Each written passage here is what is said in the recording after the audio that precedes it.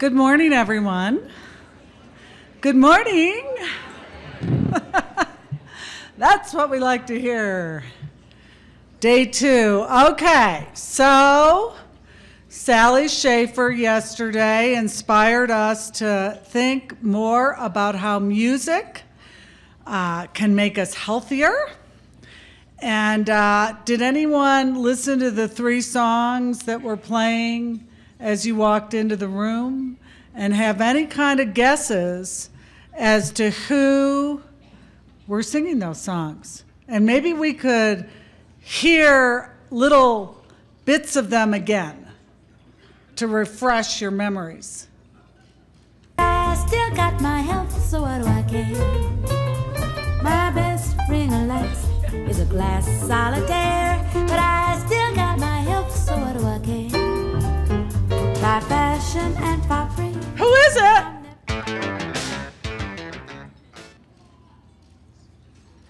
Okay, no guesses? That was Bette Midler.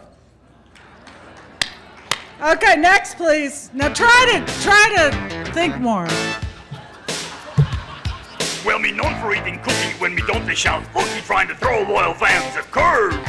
What's he doing eating fish or vegetable dish? Man, he's sure. Cookie Monster, excellent. It's funny how you knew Cookie Monster but did not know Bette Midler. Okay, third one. I know someone's gonna get this. Season and prepare your foods, cause you don't wanna lose vitamins and minerals, and that's the jewel. Life brings life, it's valuable. So I eat what come from the ground, it's natural. Let your food be your medicine, no etc. Strictly herb generates from the sun, cause I got melanin and drink water. I'm looking at Marguerite and she's not, I don't think she's coming up with it. Bertie Busher. Bertie Busher, that's a good one. Well, we only had a picture of Cookie. The third one was a rap band called Dead Prez. But they sang a very healthy song. So there you go. That was my version of my 3 songs to start the day, inspired by Sally Schaefer. And by the way, yesterday, some of the remarks that I heard about humility and confidence struck a chord with me. When Sally became the chairman of our board, she gave me one goal, and that was to learn how to play golf. And there was a reason behind that. Golf has to be the best way to learn humility ever invented. So I've got that down now. And I decided to move on, as some of you know, to Zumba. Now, Zumba was quite challenging yesterday. Who was at the Zumba class yesterday? Yeah, okay, Zumba friends. Yeah. You know, I just danced to my own drummer during that class, but I think I burned a few calories. This is the time that's best for me to thank everybody, again, in the spirit of making sure that we say I'm sorry and thank you. I have a few thank yous to make today, and the first one is to the partners that we have in the room. Many of you are partners of the Colorado Health Foundation. You do the work that helps us be accountable for the resources that we steward. So would you give yourselves a big round of applause? Thank you. You guys are doing the work every day, and we appreciate it so much. And of course, we couldn't put on this terrific event without our wonderful production team, led by Sarah Porter Osborne, who's in the back of the room. I believe this is her 7th symposium, and her trusty sidekick, who's more than a sidekick, Kim Ribbich, who's been fabulous. So thank you very much for a great event. Our communications team, led by Taryn Fort, who's also at the back of the room, has been phenomenal in making sure that everybody in the world, not just in America, not just in Colorado, but everybody in the world knows that the Colorado Health Symposium is going on these 3 days. So thank you very much to our great communications team for really being the lead entity in this group. That picture, oh, you don't have it up yet. I'm just seeing it on the screen. Never mind. And finally, somebody asked me yesterday what I was most excited about at the foundation. And, you know, there's a lot of things that we're doing that I'm really, really excited about. But the thing that I'm most excited about is we have the best team of employees that we've ever had at the Colorado Health Foundation. And would the TCHF team, those of you that are in the room today, please stand up so we can acknowledge your incredible work.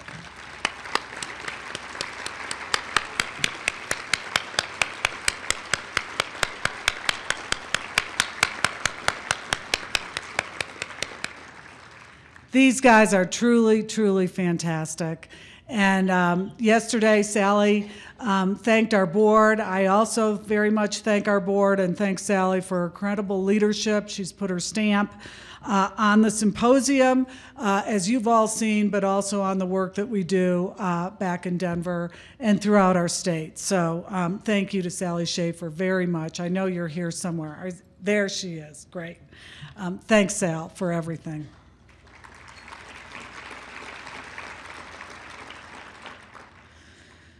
So yesterday, Alan Weil reminded us that bringing the message home to personal stories was a good thing to do. Last year, I think it was my daughter getting married. But this year, I'm going back in time. And I'm going to show you a couple of pictures of my ancestors. Because it struck me that they lived long and healthy lives for a reason. This is my grandmother, Helen Robinson. This picture was taken in Estes Park. She lived in Chicago, but came to Estes Park every summer to ride horses. She was the first woman in the West to wear pants while riding a horse. So, way to go, Goggy! And you know how they say things skip generations? I am her granddaughter.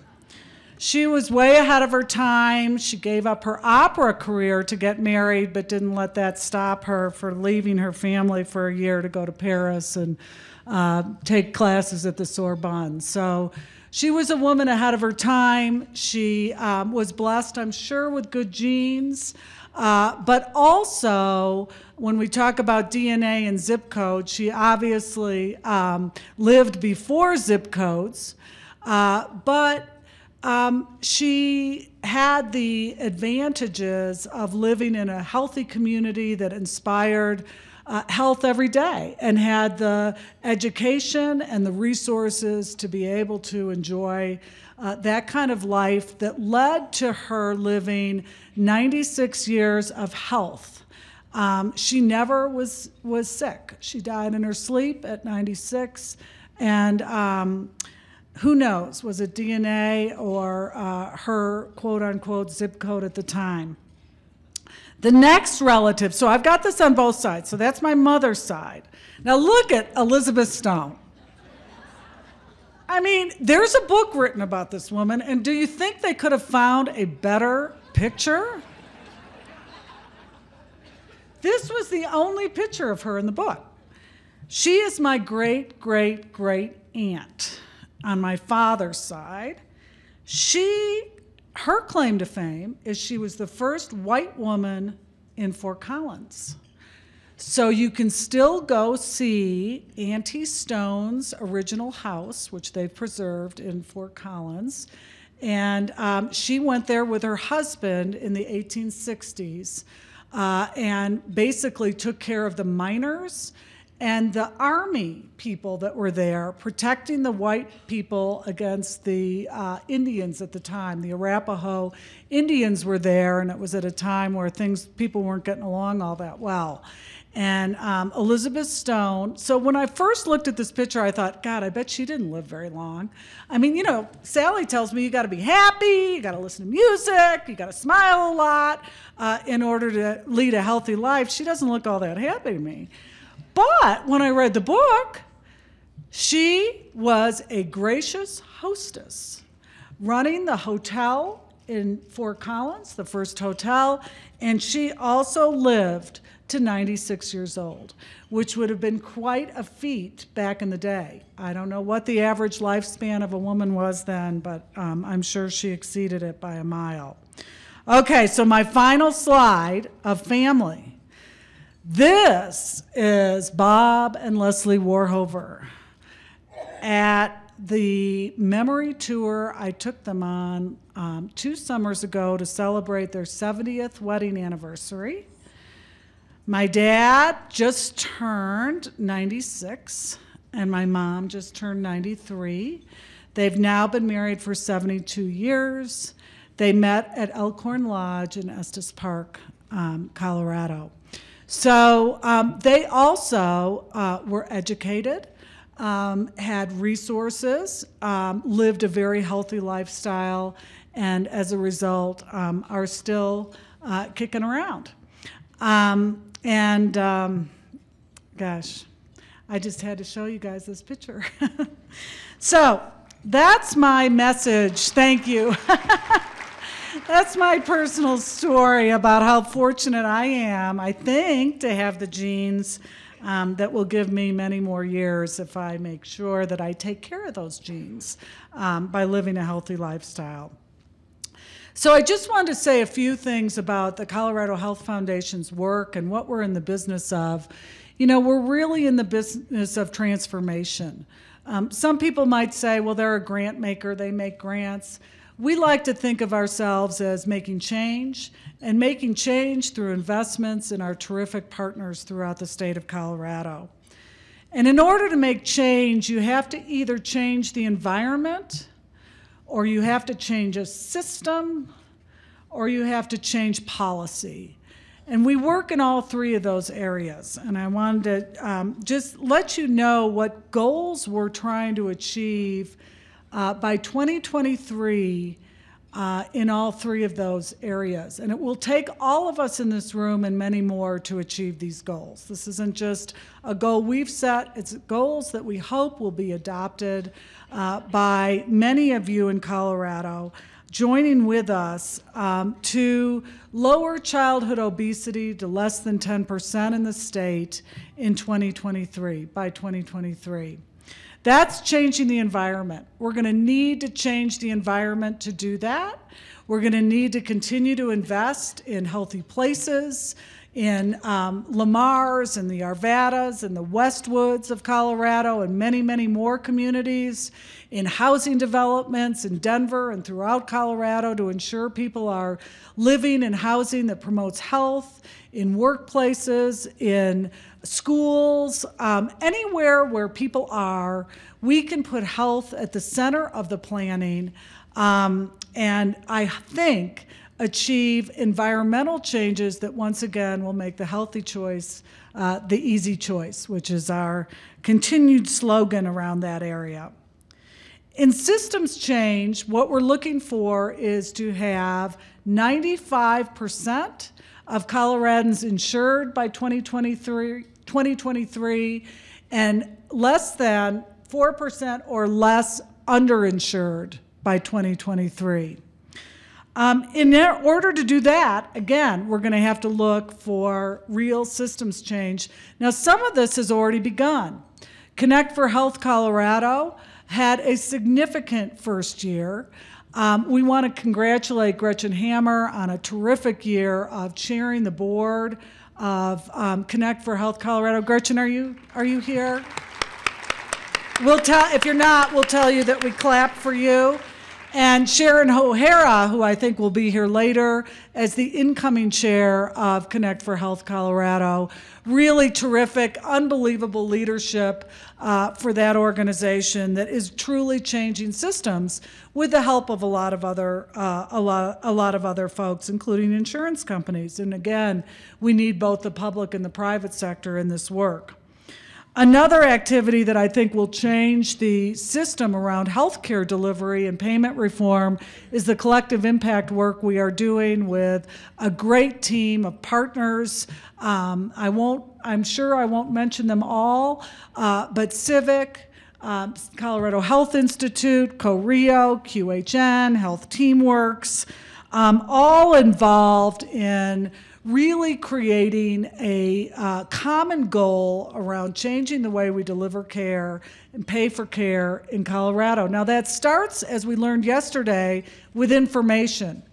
It's really, really difficult to make systems change unless you have the information, the data, that it's analyzed in a way that makes it understandable in order to do that. And all those organizations are really, really coming to the forefront in both producing and analyzing useful data that will help us make those important decisions and also help us make the decisions as consumers around healthcare. Without knowing how much something costs or the quality, it's pretty hard to make the decision. So we thank them for that. The third goal that we're trying to achieve is that Coloradans will experience 2 days or less every month of feeling under the weather, so to speak.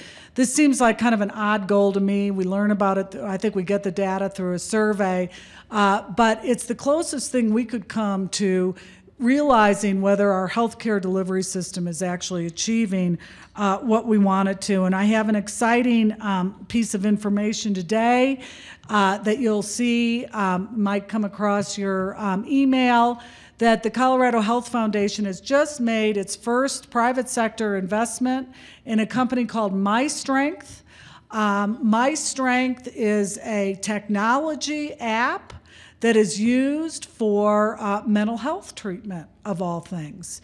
And our investment will make this application, which is evidence-based, highly regarded mental health application, available to both public and commercial systems. So the safety net as well as private clinics will be able to access MyStrength for their patients. And I see Jesse back in the back of the room.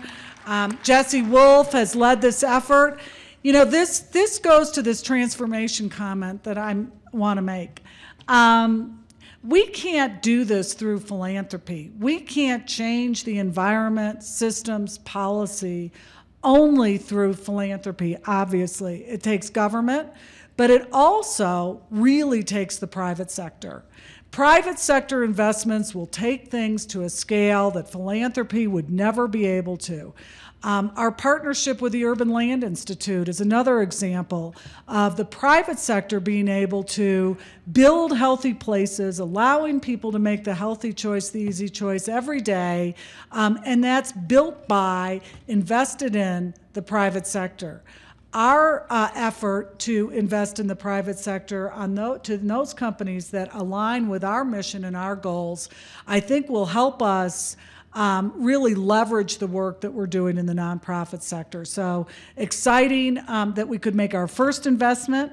I know there'll be many more to come. Lots of activity in Colorado in the private sector around health. So that's really cool. And finally, so I've talked about the environment, I've talked about the system change we're working on, and policy change is, of course, the other area that's critical. Policy change is long, hard slug sometimes, and we have some terrific advocates in the room today that are our partners, and we have just unleashed a funding opportunity for advocacy organizations. We're willing to, or we want to invest several $1 million in advocacy over the next few years that's packaged with an actual coordinated effort among those advocacy organizations to actually have the greatest impact possible. And the second policy item that I want to highlight is the formation of our new 501c4 organization called Advocacy for a Healthy Colorado. This will really get grassroots support, really people in the trenches to advocate at their school boards, in their communities, with their county commissioners, for those kinds of policies that will make their communities healthier. And I know Jake is here. Jake Williams is the first executive director. There he is, back there. Raise your hand again, Jake. Of Advocacy for a Healthy Colorado, and we're really excited that this organization has been launched and hope you all will engage and join with Jake in our advocacy efforts to really change the world in which we live so that transformative change around the culture of health can really happen. So that's do you want to put up the slide that says join with us now? Because I think that's what I'm going to say. Yeah? Together we have begun this work. I forgot exactly what it said. Together we have begun this work, and together we're going to finish it. So join with us at the Colorado Health Foundation to continue to make Colorado the healthiest state in the nation by changing our environment, our systems, and our policy. Thank you. So a couple of, we're ready to get on with our morning. A couple of items that I just wanted to make sure you remember is that, again, we will have our discovery sessions this afternoon after our noon speaker. Seating will be limited like it was yesterday. We had 3 or 4 sessions, I think, yesterday that were full, maxed out. So if you've got one that you really want to get to, don't waste time getting there. Get to that room. They're exciting. And yesterday we got some great feedback on some of the discovery sessions and the fact that they were really much more interactive than they've been in the past. So today,